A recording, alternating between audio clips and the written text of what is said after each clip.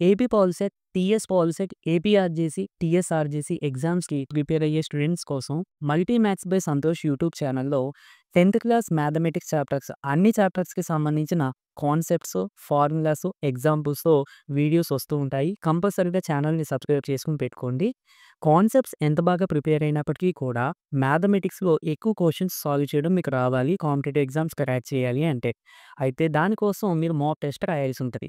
multimax.in ఇది మన website. ఈ వెబ్‌సైట్‌లో ప్రీవియస్ ఇయర్ క్వెషన్స్ అలాగే ప్రతి చాప్టర్‌కి సంబంధించిన ఇంపార్టెంట్ మోడల్ క్వెషన్స్ మిక్స్ చేసి మాక్ టెస్ట్ పేపర్స్ రెడీ చేయడం జరిగింది. కంపల్సరీగా అందరూ కూడా multimax.in వెబ్‌సైట్‌ని విజిట్ చేయండి. డిస్క్రిప్షన్‌లో లింక్ ఇస్తాను. హాయ్ ఫ్రెండ్స్, నేను Santosh Kumar. AP POLYCET, TS POLYCET, AP RJC, TS RJC exam ప్రిపరేషన్‌కి సంబంధించి 10th class mathematics first chapter real numbers నుండి సెకండ్ వీడియో. ఈ వీడియోలో మనము రేషనల్ నంబర్స్ గురించి కంప్లీట్‌గా డెప్త్‌గా తెలుసుకుందాము. ఇంపార్టెంట్ పాయింట్స్ అన్నీ కూడా నేను చెప్తాను. వీటికి సంబంధించి షార్ట్ కట్స్ కూడా చెప్తాను. అండ్ ఈ వీడియోలో మనం చెప్పుకున్న కాన్సెప్ట్‌ని బేస్ చేసుకొని పాలిసెట్‌లో లేదా కాంపిటేటివ్ ఎగ్జామ్స్‌లో వచ్చేటువంటి బిట్స్ ఏ విధంగా అడగొచ్చు అన్నది ఎగ్జాంపుల్‌తో ఒక 5-6 ప్రాబ్లమ్స్ కూడా చూద్దాము. కంపల్సరీగా దీని ముందు వీడియో కూడా చూడండి. దీని ముందు వీడియోలో నంబర్ సిస్టమ్‌లో పర్ఫెక్ట్ స్క్వేర్ నంబర్స్ వరకు నేను చెప్పాను. దాని కంటిన్యూషన్ పార్ట్ మాట. సరే, రేషనల్ నంబర్స్ అంటే ఏంటి? The numbers which can be written in the form of p/q. q is not equal to 0, p, q are integers are coprimes. అంటే మనం ఈ రూపంలో అంటే p/q అంటే పైన ఏదైనా నంబర్ ఉండొచ్చు, కింద ఏదైనా నంబర్ ఉండొచ్చు. సో, ఇది న్యూమరేటర్, ఇది డినామినేటర్. ఈ విధంగా ఒక ఫ్రాక్షన్ ఫార్మ్‌లో మనము నంబర్స్‌ని రాస్తాం గదా! ఆ నంబర్స్ అన్నింటిని కూడా రేషనల్ నంబర్స్ అని పిలుస్తాము. ఓకే. అయితే కేవలం ఫ్రాక్షన్ ఫార్మే కాకుండా ఈ పక్కన కండిషన్స్ కూడా చూసుకోవాలి. ఫ్రాక్షన్ ఫార్మ్‌లో రాయగలగాలి. అలాగే డినామినేటర్‌లో 0 ఉండకూడదు. అలాగే ఈ 2 నంబర్స్ ఇంటీజర్స్ అయ్యి ఉండాలి. లేదా కోప్రైమ్స్ అయినా పర్వాలేదు. కోప్రైమ్స్ అంటే ఏం కాదండి. ఇప్పుడు ఫర్ ఎగ్జాంపుల్ 2, 3 తీసుకున్నాం అనుకోండి. ఈ రెండిటిని కోప్రైమ్స్ అని పిలవచ్చు. ఈ 2 కూడా 1తో తప్ప ఇంక దేనితోటి డివిజిబుల్ అవ్వవు. ఓకేనా? మనం 2 నంబర్స్‌ని కోప్రైమ్ నంబర్స్ అని తెలవాలి అంటే ఆ 2 1తో తప్ప ఇంక దేనితోటి డివిజిబుల్ అవ్వకూడదు. అలాంటి వాటిని కోప్రైమ్స్ అని అంటాం. సో, ఇక్కడ రాసిన 2 వాల్యూస్ ఇంటీజర్స్ అవ్వచ్చు, లేదంటే కోప్రైమ్స్ అయినా ప్రాబ్లమ్ లేదు. సో, ఈ కండిషన్స్‌ని సాటిస్ఫై చేసేటువంటి నంబర్స్ అన్నిన్ని కూడా రేషనల్ నంబర్స్ అని పిలుస్తాము. చాలా చాలా ఇంపార్టెంట్. ఈ 3 కండిషన్స్ కూడా మీరు గుర్తుపెట్టుకోవాలి.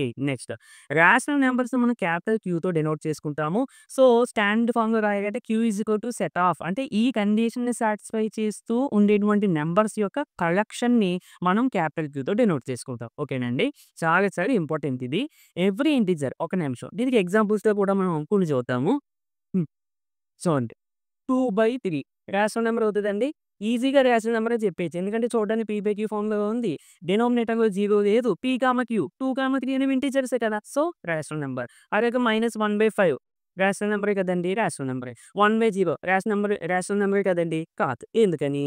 1/0 డినామినేటర్‌లో 0 ఉండకూడదని చెప్పుకున్నాం. కాబట్టి ఇది రేషనల్ నంబర్ కాదు. ఓకేనా? సరే. Second point. Every integer can be represented as p/q అంటే ఈ 3 కండిషన్స్‌ని సాటిస్ఫై చేసేలాగా మనం ఇంటీజర్స్ అన్నిటిని రాసుకోవచ్చు. అంటే ఇప్పుడు ఇంటీజర్స్ అంటే ఏమొస్తాయండి? 0, 1, 2, 3 సో ఆన్ ఇటుపక్క పాజిటివ్, ఇటుపక్కేమో నెగెటివ్ వస్తాయి. వీటిని చూడటానికి ఈ ఫార్మ్‌లో లేవు కదా! రిప్రజెంట్ చేయొచ్చంటావు ఏంటి అనంటే, ఇప్పుడు ఫర్ ఎగ్జాంపుల్ 2 తీసుకున్నాం అనుకోండి. 2ని మనం 2/1 అని రాసుకోవచ్చు. అంటే 2 అన్నా 2/1 అన్నా ఒకటే. ఇప్పుడు ఇది ఏ ఫార్మ్‌లో ఉంది? p/q ఫార్మ్‌లో ఉంది. డినామినేటర్‌లో 0 లేదు. p, q అంటే 2, 1 అనేవి ఇంటీజర్స్. సో, మనం ఇదే విధంగా ప్రతి ఇంటీజర్‌ని కూడా ఎయిదర్ పాజిటివ్ ఆర్ నెగెటివ్ ప్రతి ఇంటీజర్‌ని కూడా మనం ఈ రూపంలో రాసుకోగలము. కాబట్టి ప్రతి ఇంటీజర్ కూడా రేషనల్ నంబరే. ఓకే. మరి 0 రాసుకోగలమా అంటే 0ని కూడా రాసుకోవచ్చండి. 0/1 అని రాసుకోవచ్చు. అదేంటి? ఇందాక 1/0 రాస్తే రేషనల్ నంబర్ కాదన్నావు. మళ్ళీ ఇప్పుడు నువ్వు 0/1 రాసావేంటి అంటే 1/0 0తో మనం దీన్ని డివైడ్ చేయలేం. కానీ 0ని మనం ఏ నంబర్‌తోటైనా డివైడ్ చేయొచ్చు. అర్థమవుతుందండి. సో, 0/1 అంటే ఆన్సర్ 0 అన్నమాట. ఓకేనా? 1/0 అంటే నాట్ డిఫైన్డ్. సో, ఇక్కడ రేషనల్ నంబర్స్ డెఫినిషన్ ప్రకారం డినామినేటర్‌లో 0 ఉండకూడదు అంతే. న్యూమరేటర్‌లో ఉండొచ్చు. ఓకేనా? కాబట్టి ప్రతి ఇంటీజర్ కూడా రేషనల్ నంబరే. సో, కింద చూడండి all integers are rational numbers చాలా చాలా ఇంపార్టెంట్. నీట్‌గా నోట్ చేసుకోండి. థర్డ్ పాయింట్ చాలా చాలా ఇంపార్టెంట్ అండి. ప్రతి రేషనల్ నంబర్‌ని కూడా మనము either terminating డెసిమల్‌గా are non terminating repeating డెసిమల్‌గా లేదా రికరింగ్ డెసిమల్‌గా రిప్రజెంట్ చేయొచ్చు. అదేంటి అనంటే, ఇప్పుడు మీరు ఇలాంటి డెసిమల్స్ చూసే ఉంటారు. ఇలాంటివి కూడా కనపడే ఉంటాయి. 9థ్ క్లాస్‌లో, 10థ్ క్లాస్‌లో కూడా వస్తూ ఉంటాయి. ఓకేనా? అయితే ఈ డెసిమల్స్‌ని టెర్మినేటింగ్ డెసిమల్స్ అని అంటామండి. ఇటువంటి type of decimal ఎక్స్పాన్షన్స్‌ని non terminating, recurring అంటే రిపీటింగ్ అని అర్థం. So, non terminating, repeating decimals అని అంటాం. ఓకే. ఇప్పుడు టెర్మినేటింగ్‌కి, నాన్ టెర్మినేటింగ్‌కి మీకు డిఫరెన్స్ అర్థమైపోవాలి. నాన్ టెర్మినేటింగ్‌లో డిజిట్స్ అలా వస్తూనే ఉంటాయి. టెర్మినేటింగ్‌లో అలా రావు. ఒక దాంతో ఆగిపోతాయి. ఓకేనా? అదే డిఫరెన్స్. ఓకే. సరే. ఇప్పుడు మనం రేషనల్ నంబర్ అంటే ఏం చెప్పామండి? పీ/క్యూ ఫార్మ్‌లో రాసుకోగలము. అంటే పక్కన కండిషన్స్ ఉన్నాయి తర్వాత. మెయిన్ ఈ ఫార్మ్‌లో రాసుకోగలగాలి. సో, ఈ ఫార్మ్‌లో ఉన్న ప్రతి రేషనల్ నంబర్‌ని కూడా మనం ఎయిదర్ ఈ విధంగా గాని, లేదంటే ఈ విధంగా గాని రిప్రజెంట్ చేయొచ్చు. మరి ఒక ఇప్పుడు ఫర్ సపోజ్ 5/2 ఇచ్చాను. దీని యొక్క ఎక్స్‌పాన్షన్ ఇలా ఉంటుందా? లేదా ఇలా ఉంటుందా? అనేది మనకు తెలియాలంటే దీని నెక్స్ట్ పాయింట్ చూడాలి. నేను చెప్తాను. ఓకే. ప్రెజెంట్ మనం ఫోకస్ చేయాల్సిందేంటంటే, అంటే ఈ డెసిమల్ ఎక్స్‌పాన్షన్స్ ఎలా వస్తాయి అనేది కూడా మనకు తెలిసుండాలి. ఇప్పుడు 5/2 ఉందండి. మనం దీన్ని నార్మల్‌గా డివిజన్ చేస్తే 2 2 4 రిమైండర్ 1 0.0 2 5 10 సో, రిమైండర్ 0. ఇప్పుడు 5/2 అంటే 2.5 ఏ ఎక్స్‌పాన్షన్ అనేది? Terminating decimal expansion. ఓకే. ఇప్పుడు అలా కాకుండా మనం 1/3 తీసుకున్నాం అనుకోండి. దీన్ని డివైడ్ చేయండి. 0 పాయింట్ ఇక్కడ 0, 3 3 జా 9 రిమైండర్ 1 0.0 3 3 జా 9 మళ్ళీ రిమైండర్ 1 పాయింట్ ఉంది కాబట్టి 0 ఇంకా అలా చేసుకుంటే పోతే ఇది అలా వస్తూనే ఉంటది. ఇప్పుడు దీని యొక్క ఎక్స్‌పాన్షన్ ఏంటి? 0.3333 సో ఆన్ ఇలా వస్తూనే ఉంటది. ఇలాంటి వాటిని నాన్ టెర్మినేటింగ్ రికరింగ్ డెసిమల్స్ అని చెప్తాము. ఓకేనండి. అంటే మీరు గుర్తుపెట్టుకోవాల్సిన పాయింట్ ఏంటంటే ప్రతి రేషనల్ నంబర్‌ని కూడా మనము terminating డెసిమల్‌గా are non terminating recurring డెసిమల్‌గా represent చేయొచ్చు. ఒకవేళ మీకు ఈ నంబర్ ఇచ్చి రేషనలా, ఇర్రేషనలా అని అడిగినప్పుడు ఇది రిపీటింగ్ అవుతుందో లేదో చూసుకోండి. అలాగే నాన్ టెర్మినేటింగ్ ఉన్నా పర్లేదు. టెర్మినేటింగ్ ఉంటే ఆటోమేటిక్‌గా మనం చెప్పేస్తాము. నాన్ టెర్మినేటింగ్ ఉన్నప్పుడు మాత్రం రిపీటింగ్ అవుతుందో లేదో చూసుకోండి. రిపీటింగ్ అయితే అది రేషనల్‌గా అవుతది. రిపీటింగ్ అన్నాం కదని చెప్పి 1.123, 145, 167 ఇలా ఉన్నప్పుడు ఇక్కడ 1 రిపీట్ అవుతుంది కదా! సో, ఇది రేషనల్ నంబర్ ఇలా కాదు. ఒక పర్టిక్యులర్ ఆర్డర్‌లో రిపీట్ అవ్వాలి. ఇక్కడ చూడండి రిపీట్ అయ్యేది 6 బాగా రిపీట్ అవుతుంది. బాగా కాదు 6 రిపీట్ అవుతుంది కాబట్టి ఇలాంటి వాటిని. ఇక్కడ చూడండి 375, 375, 375 అంటే ఇక్కడ రిపీటింగ్ యూనిట్ ఏంటి? 375 ఓకేనా? ఇలాగ పర్టిక్యులర్‌గా యూనిట్స్ రిపీట్ అవుతూ ఉండాలి. ఇలాంటి ఎక్స్‌పాన్షన్స్‌ని మనం non terminating recurring decimal expansions అని చెప్తాము. సో, ఈ 2 ఎక్స్‌పాన్షన్స్ కూడా రేషనల్ నంబర్స్‌కి సంబంధించినవి. ఇది మీరు గుర్తుపెట్టుకోవాలి. అండ్ ఈ ఎక్స్‌పాన్షన్స్ రావాలంటే మనం ఈ విధంగా డివిజన్ పెర్ఫార్మ్ చేసుకోవాలి మాక్సిమమ్. షార్ట్‌కట్ నేను తర్వాత చెప్తాను. ఓకే. ఓకే. ఇది చాలా, చాలా, చాలా ఇంపార్టెంటు. కంపల్సరీగా మీకు ఎగ్జామ్‌లో దీన్ని బేస్ చేసుకొని క్వెషన్స్ వస్తాయి. ఇందాక మనం ఏం చెప్పుకున్నామండి, ప్రతి రేషనల్ నంబర్‌ని కూడా ఎయిదర్ టెర్మినేటింగ్ డెసిమల్‌గా గాని, లేదంటే నాన్ టెర్మినేటింగ్ రికరింగ్ డెసిమల్‌గా గాని రాసుకోవచ్చని చెప్పుకున్నాం. అయితే ఒక రేషనల్ నంబర్ ఇచ్చినప్పుడు అది టెర్మినేటింగ్ అవుతుందా? నాన్ టెర్మినేటింగ్ రికరింగ్ అవుతుందా? అనేది మనం ఎలా చెప్పొచ్చు? అనేది ఇప్పుడు చూద్దాం. చూడండి. డినోమినేటర్‌ని మనము ఈ ఫార్మ్‌లో గాని, ఈ ఫార్మ్‌లో గాని, ఈ ఫార్మ్‌లో గాని రాసుకోగలిగితే, అప్పుడు దీని యొక్క ఎక్స్‌పాన్షన్ టెర్మినేటింగ్ డెసిమల్ అవుతుందండి. లేదంటే నాన్ టెర్మినేటింగ్ రికరింగ్ డెసిమల్ అవుతుంది. ఒక్క 4 ఎగ్జాంపుల్స్ చూద్దాము. మీకు ఫుల్ క్లారిటీ వచ్చేస్తది. ఓకే. 25/32 ఇచ్చి దీని యొక్క డెసిమల్ ఎక్స్‌పాన్షన్ టెర్మినేటింగ్ అవుతుందా? నాన్ టెర్మినేటింగ్ రికరింగ్ అవుతుందా? అనంటే మనం డివిజన్ చేసి చెప్పాలంటే చాలా టైం అయిపోద్ది. పాలిసెట్‌లో 1 వీక్‌లో చేయరు బిట్టు. కాబట్టి డినోమినేటర్‌కి ప్రైమ్ ఫ్యాక్టరైజేషన్ చేసేద్దాం. Prime factorisation మీకొస్తే okay. అంటే ఆహ్, ఆల్రెడీ మనం నేర్చుకుంటారు కాబట్టి, లేదంటే నేను మళ్ళీ నెక్స్ట్ వీడియోలో ఒకసారి ప్రాసెస్ కూడా చెప్పేస్తాను. ఓకేనా? ఏం లేదండి మనకి 2 16 32 2 8 16 2 4 8 2 2 4 2 1 2 ఈ విధంగా మనం చేసుకుంటాము. సో, 32ని నేను 2/5గా రాసుకోవచ్చు. అంటే డినోమినేటర్‌ని చూడండి ఈ ఫార్మ్‌లో రాసుకోగలిగానా? కాబట్టి దీని యొక్క డెసిమల్ ఎక్స్‌పాన్షన్ టెర్మినేటింగ్ అవుతుంది. అలాగే ఇక్కడ 125 16/125 ఇచ్చాను. దీన్ని డివిజన్ చేసి చెప్పాలంటే చాలా టైం పట్టేస్తది. బట్ డినోమినేటర్‌లో 125 ఉంది. 125కి ప్రైమ్ ఫ్యాక్టరైజేషన్ కట్టామంటే 5/5/5 అంటే 5/3. సో, దీన్ని ఈ ఫార్మ్‌లో రాసుకోగలుగుతున్నాము. కాబట్టి దీని యొక్క డెసిమల్ ఎక్స్‌పాన్షన్ కూడా టెర్మినేటింగ్ అవుతుంది. 41/75. 75కి ప్రైమ్ ఫ్యాక్టరైజేషన్ కడితే చూడండి ఏమొచ్చిందంటే 3/5/5 వచ్చింది. అంటే 3/5² అని వచ్చింది. ఇక్కడ మనకి 2, 5 మాత్రమే ఉండాలి ప్రైమ్ ఫ్యాక్టరైజేషన్ కట్టినప్పుడు.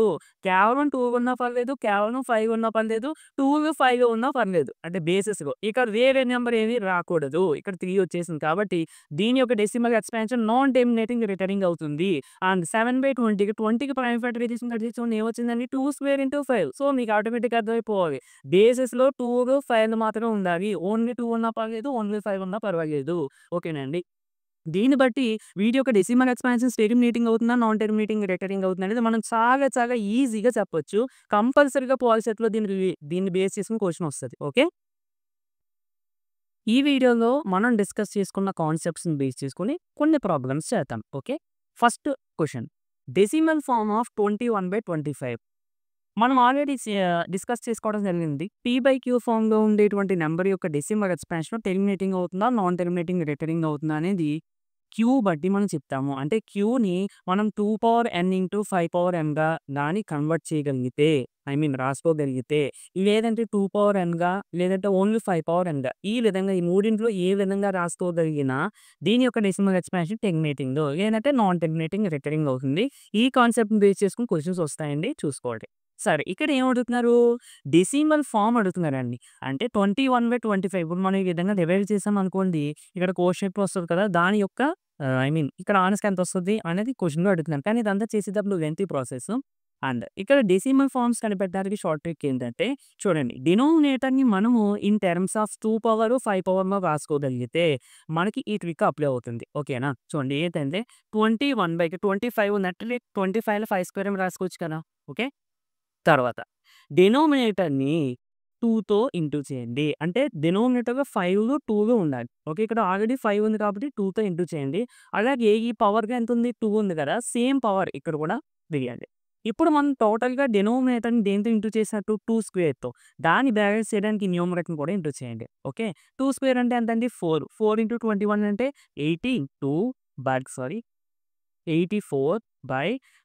ఇంటూ 2 అంటే 5కి స్క్వేర్ ఉంది, 2కి స్క్వేర్ ఉంది. దీన్ని నేను ఏ విధంగా రాసుకోవచ్చండి? 5 × 2 హోల్ స్క్వేర్. 5 × 2 అంటే 10. 10 స్క్వేర్ అంటే 100. ఓకే. సరే. ఇక్కడ ఈ విధంగా డినోమినేటర్‌లో ఒక ఫ్రాక్షన్‌కి డినోమినేటర్‌లో 10 గాని, 100 గాని, థౌసండ్స్ గాని ఉంటే దాని యొక్క డెసిమల్ ఎక్స్పాన్షన్ చాలా ఈజీగా వేసేయచ్చు. చూడండి 84 అంటే 84.0 అని అర్థం. సో, ఇక్కడ డినోమినేటర్‌లో 2 జీరోస్ ఉన్నాయి కాబట్టి పాయింట్‌ని 2 డిజిట్స్ ఇటు సైడ్‌కి పంపించేయండి. అప్పుడు ఏమవుతుందండి? 0.84 అంటే 0.84 ఈస్ ద ఆన్సర్. నెక్స్ట్ ఇది కూడా సేమ్ అండి. ఇక్కడ చూడండి ఏముంది? 23/2³ × 5² ఉంది. ఇక్కడ ఆల్రెడీ డినోమినేటర్‌లో 2 ఉంది, 5 ఉంది. అండ్ పవర్స్ మీరు చూసుకుంటే 2కి పవర్ 3 ఉంది. 5 కూడా పవర్ 3 ఉన్నాయి. ఇక్కడ ఆల్రెడీ 2 ఉంది. కాబట్టి నేను ఒక 5తో ఇంటూ చేస్తే చాలు. సో, డినోమినేటర్‌ని దేనితో అయితే ఇంటూ చేశానో దాన్ని బ్యాలెన్స్ చేయడానికి న్యూమరేటర్‌ని కూడా ఇంటూ చేయాలి. 23 × 5 సో, 5 3 జా 15, 5 2 జా 10 +1 11 అంటే 115 ఇక్కడ చూడండి 2 + 1 అంటే ఏమవుతుందండి? 2 + 1 మనకి 3. ఓకే. 5 పవర్ 2 × 5 పవర్ 1 అంటే పవర్స్ రెండిటిని యాడ్ చేయండి. ఇప్పుడు చూడండి 2 × 5 10 పవర్‌లో క్యూబ్. 10 క్యూబ్ అంటే ఎంతండి? 10 × 10 × 10 అంటే 1000 అని. ఓకే. సో, ఇప్పుడు పాయింట్ 115 అన్నట్టు. డినోమినేటర్‌లో 3 జీరోస్ ఉన్నాయి కాబట్టి పాయింట్ 3 డిజిట్స్ ఇటు సైడ్‌కి వచ్చేస్తది. అంటే 0.115 అంటే 0.115 ఈస్ ద ఆన్సర్. నెక్స్ట్ 13/7 ఇచ్చి దీని యొక్క డెసిమల్ ఫార్మ్ అడుగుతున్నారు. సో, ఇక్కడ డినోమినేటర్‌ని మనము 2 పవర్‌లో గాని, 5 పవర్‌లో గాని ఎక్స్‌ప్రెస్ చేయడానికి కుదరదు. ఎందుకంటే ఇక్కడ 7 ఉంది. ఇలాంటివి ఇచ్చినప్పుడు నేను ఇందాక చెప్పిన షార్ట్ ట్రిక్ ఏమి అప్లై అవ్వదండి. మనం డైరెక్ట్‌గా చేసుకోవడమే డివిజన్. ఈ విధంగా 7 1 జా 7 రిమైండర్ ఎంత?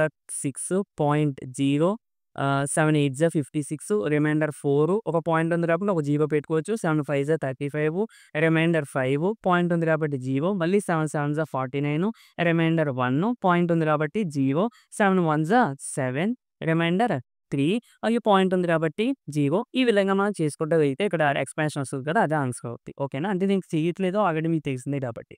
నెక్స్ట్ అంటే ఎందుకు చెప్పానంటే డినోమినేటర్‌లో ఉన్న వాల్యూ బట్టి దీని యొక్క డెసిమల్ ఎక్స్పాన్షన్‌కి షార్ట్ కట్ అప్లై అవుతుందా లేదా అనేది మీకు తెలియడం కోసం చెప్పాను. ఓకే.